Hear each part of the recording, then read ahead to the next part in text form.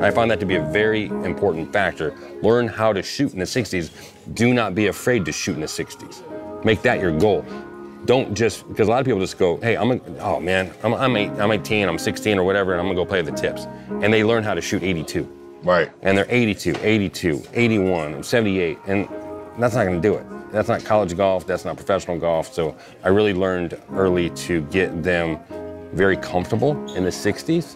And so now when they're on the tips, they're not afraid to shoot in the 60s. When could they shoot in the 60s? How old? 13, both of them. 13. Yeah. From tips? Yeah, Oh from the my tips. goodness. From the tips.